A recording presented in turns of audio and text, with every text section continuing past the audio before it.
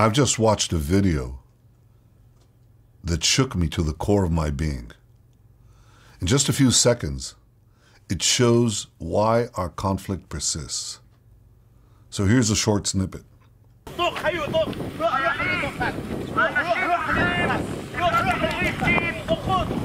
Palestinian father holds up his 4-year-old son. He pleads with Israeli border police to kill his own child. He shouts, "Shoot this little boy," his boy. He pushes his young son forward towards the soldiers and screams, "Kill him! Shoot him!" The boy pauses. He's scared. Any child would be. He turns back looking at his father for guidance. With his shirt tightly tucked into his bright red shorts, the boy ambles forwards towards the soldiers. One of them extends his hand in friendship. The boy gives him a high five. It's hard to make a 4-year-old hate. Imagine your own child at that age. Think of his smile. Imagine her laugh. Picture the unrestrained joy and innocence that only a child possesses.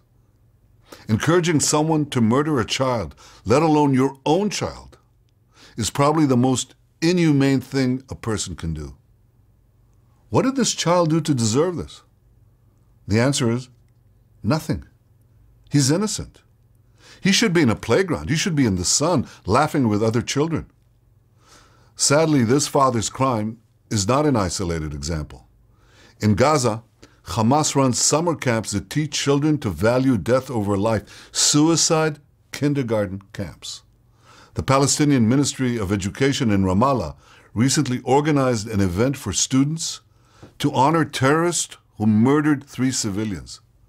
2 weeks ago, the Palestinian Authority's official newspaper praised teenage terrorists and wrote that death as a martyr is the path to excellence and greatness. That's a direct quote.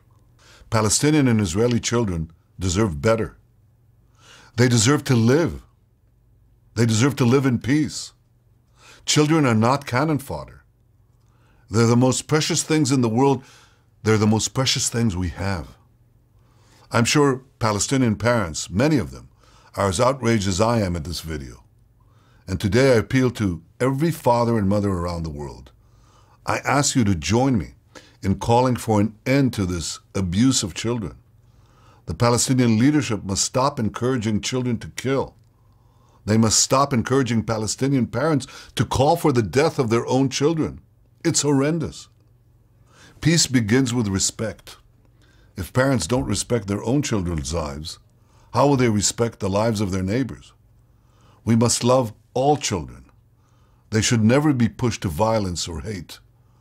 Join me in educating all children for peace.